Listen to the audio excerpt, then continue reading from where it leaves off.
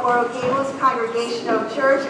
As I say every week, we are part of the United Church of Christ, and we welcome you, no matter who you are or where you are on your life journey. A very special welcome to our visitors and guests. We are so very honored by your presence today. And we also want to extend a warm welcome to those who are worshiping with us online from around the world. We are so grateful for your presence with us as well. I'm going to ask now that everyone please sign in. For those of you in the pews, there are red pads in the inside part of the pews. If you would pick those up, sign in, let us know of your presence today. Visitors and guests, we would love if you would give us a little more information so we can send you a letter of welcome this week. And if you pass them down and pass them back, look at the names of folks around you so you can greet each other by name during and following our service. Also, speaking of following our service, visitors, we'd love to have you come to our fellowship hall for not only a time of informal conversations and refreshments where all of us gather as well, but also to gather at our welcome table, and we have a small gift for you there. I also encourage you to sign on at Facebook. Let folks know that you are worshiping here today with us at Gables UCC. Today, after our service, our Green Christians Committee has been working very hard at commemorating this Earth Day weekend. And so we invite all of you to come into the fellowship hall and likewise to enjoy some refreshments, but more importantly today, to look at the various booths that are available to help all of you get some information and some help in leaving a greener footprint on this beloved earth. One of the booths is a very interesting one, and I'm going to ask David. David, where are you? Right here. If you'll go up there. David Marshall is going to share a few words about how you can participate in a very special project. Good morning. One of the initiatives that the Green Christians have been working on in this church is a new initiative about fuel economy. You may be aware that the companies in the United States that sell cars are required to have a certain average fuel economy of the cars they sell. These standards are called CAFE, or Corporate Average Fuel Economy Standards. Well, we decided in the Green Christians group that we don't need to wait for a government agency or someone else to impose some standards. We're taking an initiative to see how we're doing as a congregation by inventing a church average fuel economy. So we'd like you to come by the booth this right after the service in Fellowship Hall.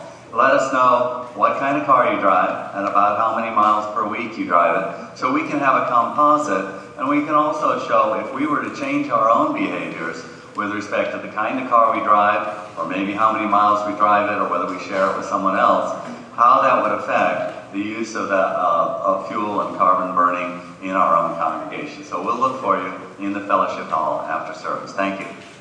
Great. Thank you, David. Finally, over this past week, many of you have called or emailed me asking what this congregation is doing, or what the United Church of Christ, our denomination, is doing about the recent horrific earthquake in Ecuador. I invite you to turn to page 12 in your bulletin. In there is a little paragraph about what the United Church of Christ has already started to do to help those with immediate needs, and then the long-range plans that the denomination will be establishing and doing. They are always there for the long haul. When other organizations and agencies have to leave a country or a situation because there's something else happening, United Church of Christ remains with its partners that are in that particular area. So there's information there. If you would like to put a check in the offering plate today and write on an Ecuador, we gladly receive it. If you want to mail it throughout the week, that would be great. Or if you want to go to our website, you can also give online there specifically to Ecuador or to disaster relief through the United Church of Christ. The rest of the announcements are in the bulletin. Please take a look. Join us throughout the week for any of our offerings, events, and programs. It will always be good to welcome you. So friends, indeed, in the beauty of this day, in the warmth of this community, in the joy that we share together as people of faith, Let us gather together in a time of worship.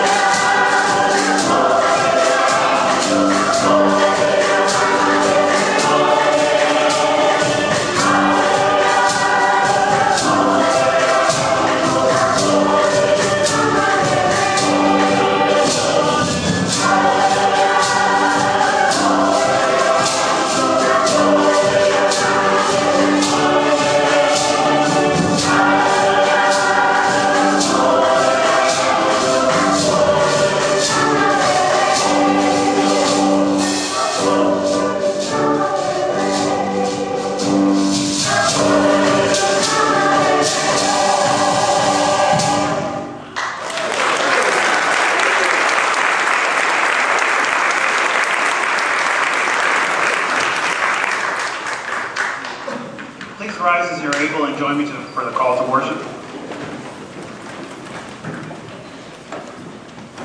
Let everything that is praise our God. Let the heavens and all angels praise God.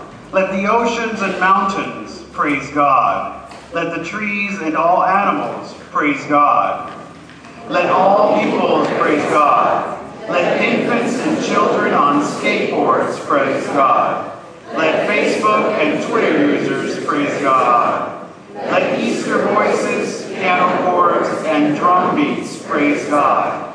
Let all of creation praise God. Let us all gather together and praise God. Praise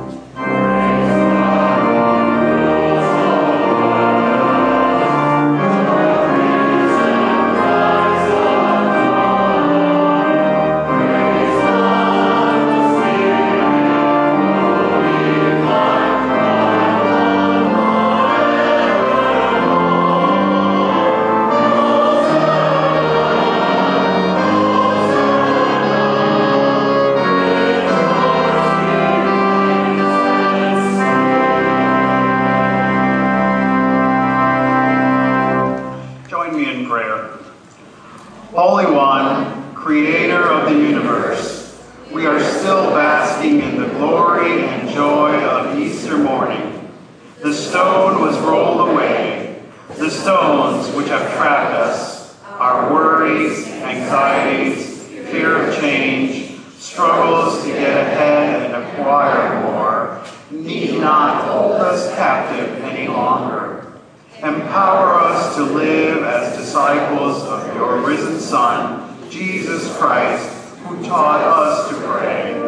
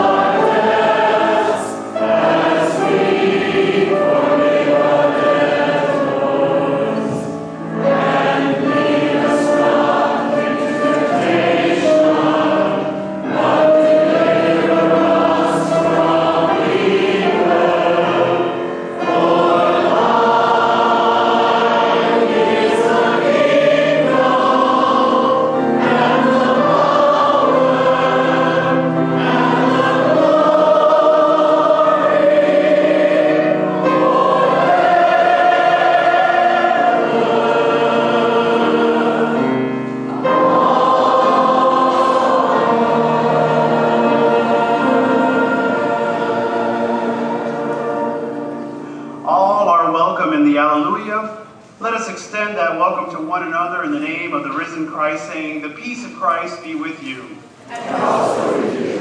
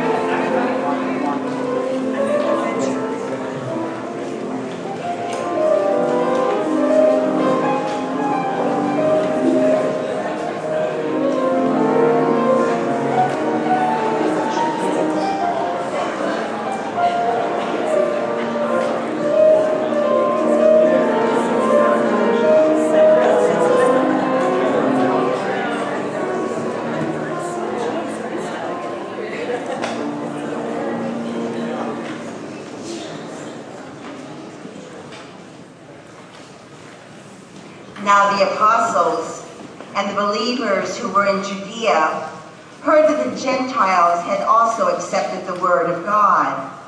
So when Peter went up to Jerusalem, the circumcised believers criticized him, saying, "Why did you go to uncircumcised men and eat with them?" Then Peter began to explain it to them, step by step, saying, "I was in the city of Joppa praying, and in a trance I saw a vision. There was something like a large sheet coming down from heaven, being lowered by its four corners, and it came close to me. As I looked at it closely, I saw four-footed animals, beasts of prey, reptiles, and birds of the air. I also heard a voice saying to me, 'Get up, Peter, kill and eat.' But I replied, by no means, Lord, for nothing profane or unclean has ever entered my mouth. But a second time, the voice answered from heaven, what God has made clean, you must not call profane. This happened 3 times. Then everything was pulled up again to heaven. At that very moment, 3 men, sent to me from Caesarea, arrived at the house where we were. The Spirit told me to go with them and not to make a distinction between them and us. These 6 brothers also accompanied me, and we entered the man's house. He told us how he had seen the angel standing in his house and saying, send it to Joppa and bring Simon, who is called Peter. He will give you a message by which you and your entire household will be saved. And as I began to speak, the Holy Spirit fell upon them just as it had upon us at the beginning. And I remembered the word of the Lord, how he had said, John baptized with water, but you will be baptized with the Holy Spirit. If then God gave them the same gift that he gave us when we believed in the Lord Jesus Christ, who was I that I would hinder God? When they heard this, they were silenced, and they praised God, saying, then God has given even to the Gentiles the repentance that leads to life. Friends, listen, God is still speaking. Thanks be to God.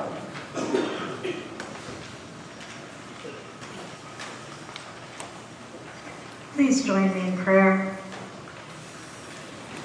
May the words of my mouth and the meditations of each of our hearts be acceptable in your sight, O God, our rock and our Redeemer. Amen. One of the most moving and transformational encounters I have ever heard of comes from the life of Mahatma Gandhi. As you know, after the British Empire left India, the country was thrown into religious and civil war. Gandhi began severe times of fasting and prayer, like Queen Esther, in hopes of bringing the nation to its senses. One day, a Hindu man approached Gandhi. The man was insane from grief and from the violence he had witnessed and committed himself. He told the Mahatma that Muslims killed his young son, and in return, he killed a young Muslim boy. He wept before Gandhi and told him he knew that he was damned to hell for eternity. Gandhi wept too at the senseless loss of 2 young lives and the man's pain. But then he responded. He told the Hindu man that he knew a way out of hell for him. He told him he needed to find a Muslim boy about the same age as his son, an orphaned Muslim boy whose family had been killed. He needed to adopt this boy, take him into his Hindu home, and embrace him, love him as his own son. But he needed to raise him Muslim. This is the way out of hell, he said. This is a story that hits the core of the monumental change that needed to be embraced for the country of India to move forward as one in peace. This is the story that leapt into my mind when I first read today's scripture. Like Gandhi's call for the man to embrace the other while respecting the other, today's scripture is a transformational encounter that touches the very core of who the young church includes and who it did not include. Each week during our season of Easter, our readings confirm another way in which God is rolling stones away that lead to death and opening the followers of Jesus to new life. Today's scripture verses, I believe, are at the heart of the book of Acts. Acts begins with the ascension of Jesus, and I think the question the book strives to answer is, will Christianity continue without Jesus' physical presence? And the answer is a resounding yes. It will thrive through the presence and activity of the Holy Spirit. The book begins with Jesus' promise of the Holy Spirit, which is later fulfilled in reference to our Jewish ancestors in Acts chapter 2 at Pentecost, and then for the Gentiles in today's chapter. It is always interesting to look back at our early Christian roots and to understand if any Gentile, that is a non-Jew, wanted to become a follower of Jesus, they had to convert to Judaism first. One had to be Jewish to follow Jesus, and that meant observing the holiness codes written in the Torah. Jewish males were circumcised, and according to the food prohibitions in Leviticus chapter 11, Jewish families were not to eat certain meats or eat with certain people. These two laws or commandments comprised only a small part of the holiness code within Judaism. You may think that there are only 10 commandments, but there are actually 613 commandments in the Torah to be observed. These purity laws encompass every aspect of being human: birth, death, sex, gender, health, economics, jurisprudence, social relations, hygiene, marriage, behavior, and most certainly ethnicity, as Gentiles were automatically considered impure. The story today is actually the retelling of an event in the previous chapter of Acts, chapter 10. But in today's verses, it is retold by Peter himself. It must be really important if the author wrote it in chapter 10 and then tells it again in chapter 11. It alerts us, the reader, to pay extra close attention that what is happening is crucial information for us. On Peter's return to Jerusalem, after a visit to the Gentile home of Cornelius, who was a centurion living in Caesarea, Peter is charged with breaking the laws to which the community of Jesus' followers had lived all of their lives. The laws that made them a community and made them who they are. What were the charges? Peter ate with uncircumcised men, and he ate unclean food in their homes. We might not think that this is a big deal today. But again, these were laws and restrictions that gave the Jewish people their identity as being in relationship to God and as being God's chosen people. Even when Jesus himself challenged these laws consistently in his table ministry that always included visiting and eating with the unclean, the earlier followers used these observances to separate themselves from the Gentiles. And I can certainly understand on some level their predicament. They are a community in crisis. After Jesus' death, they were persecuted. They were exiled from the synagogue. Let's not forget that the temple where God lived had been destroyed. And Jesus, their teacher and friend, was no longer walking among them, nor had he returned as they had hoped. It would have been crazy to invite those who were persecuting them into their own community as equals, as brothers and sisters. So I can imagine why they would make it difficult for outsiders to join in. Requiring adult male circumcision and a total dietary makeover would be adequate to keep most people out. This was a community, a young community, struggling to establish its clear identity, hold on and survive. They must have wondered often how they would continue. Peter tells them, through the power of the Holy Spirit, who has a major role in the unfolding of the early Christian church. Peter tells them of a dream, a vision he had, and of a vision that the Gentile Cornelius had as well. He tells the circumcised gathering that God spoke both to a circumcised and uncircumcised male alike. And if that wasn't amazing enough, God sent a surprising, unusual, and forbidden vision of a picnic to him. A blanket spread with all kinds of food that were prohibited for Jewish people. And God told Peter to eat them. 3 times, patiently and lovingly, God said, eat the different meats. And 3 times, Peter refused. It reminds me of Peter denying Jesus 3 times by when the cock crows after Jesus' crucifixion.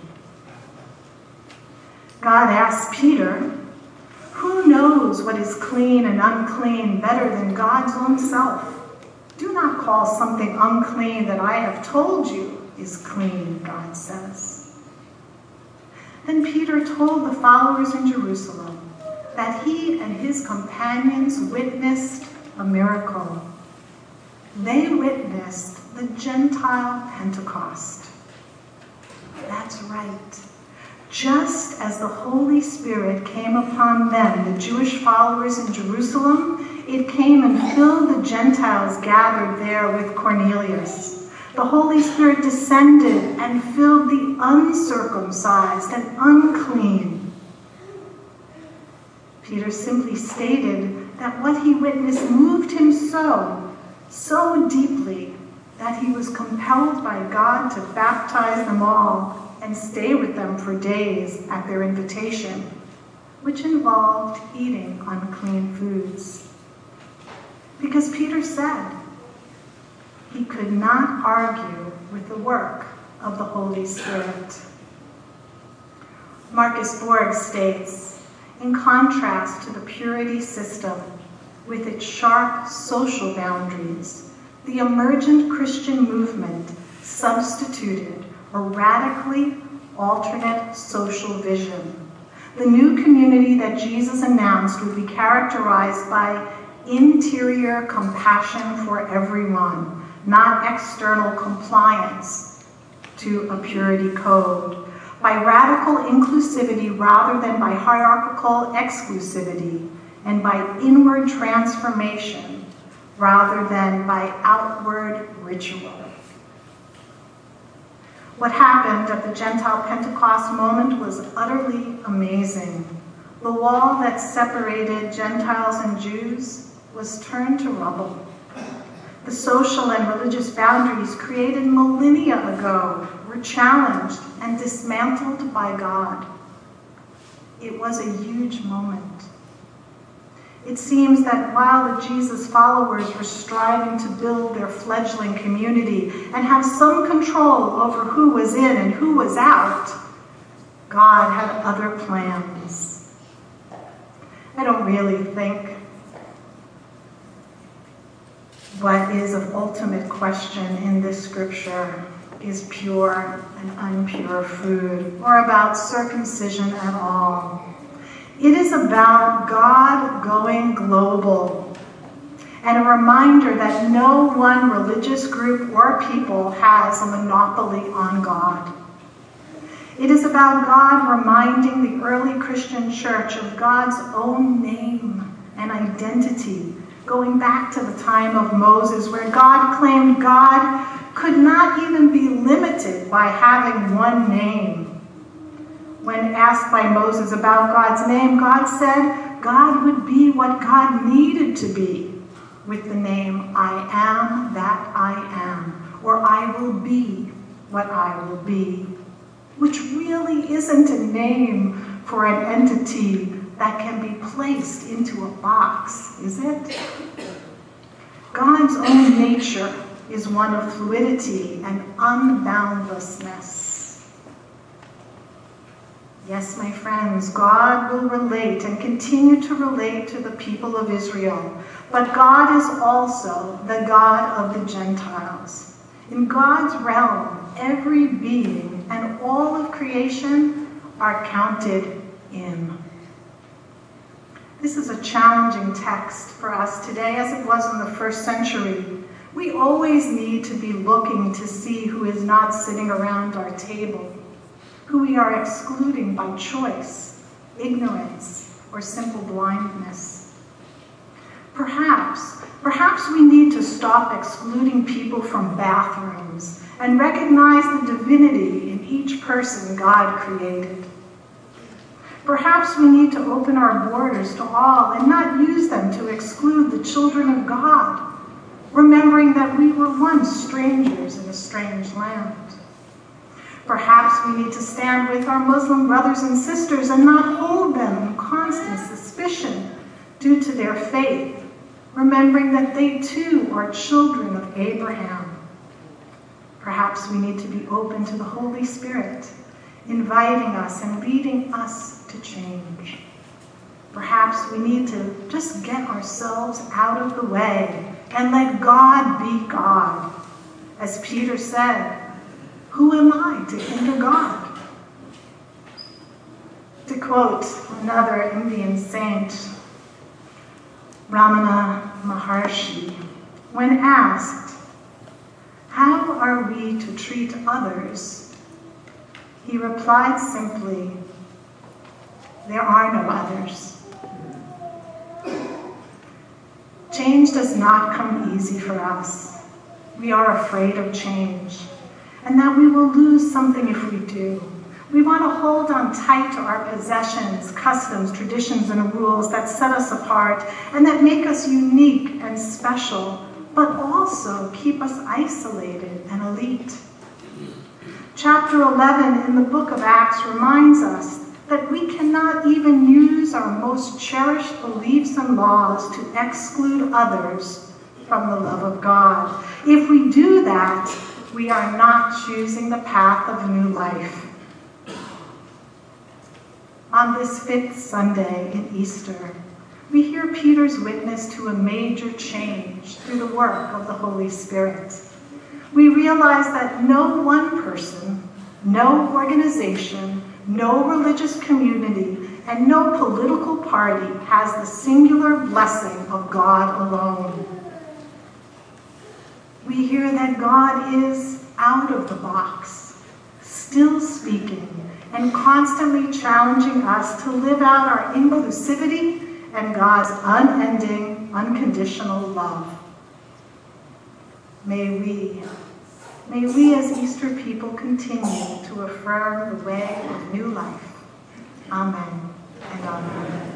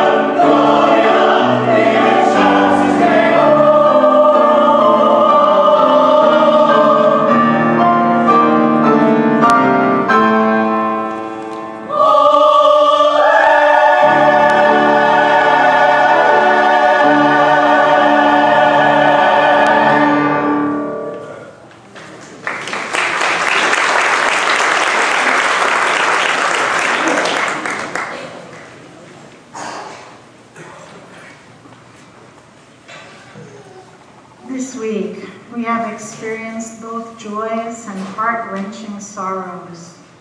We learned of the devastating earthquake that ravaged the land and people of Ecuador, the flash floods that destroyed homes and took the lives of many here in the U.S., and the death of composer and singer Prince. We have also celebrated Mother Nature and all of creation with Earth Day on Friday, as well as the joy-filled retelling of the Passover experience.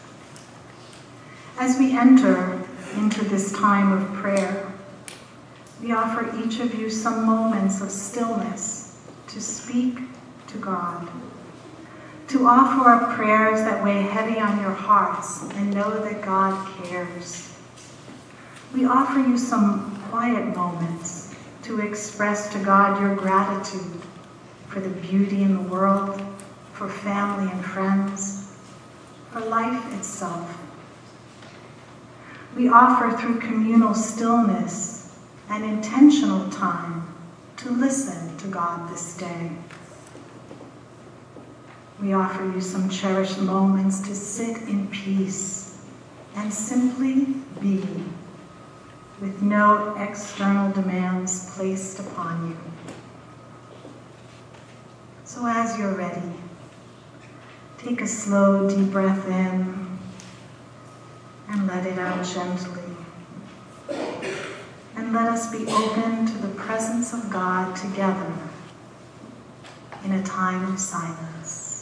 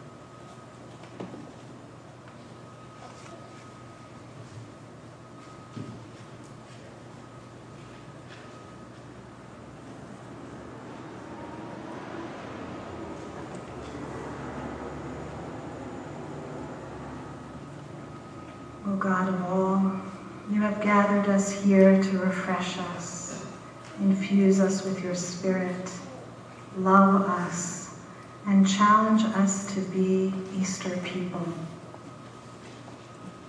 You have heard our prayers offered in silence, and we have received your blessings. May the gift of the Holy Spirit be upon each of us and this community. And may we be open to recognize you throughout all of your creation. We pray this all in the name of Jesus Christ, your risen Son. And all of the people of God say, Amen.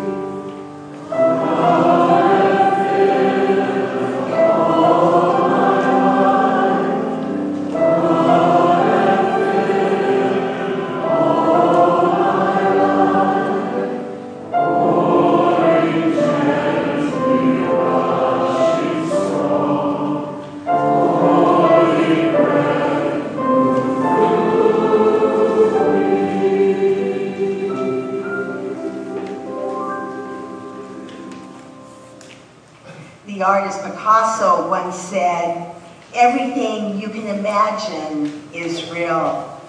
And so, like the prophets and the apostles and the disciples before us, we imagine the realness of peace on earth and healing of all, of children having enough to eat and everyone having shelter, where all live in unity and the earth is honored and its resources cared for and sustained. Reality is indeed what we create, and we do so by giving of our time, talent, and treasure. There are many ways through this church to give of your time, of your talents and skills, and at this moment in our worship each week, of your financial resources to assist in this hope and in this vision. And so I invite you now to give generously of all that you have been blessed with as the ushers come forward and gather up our morning gifts.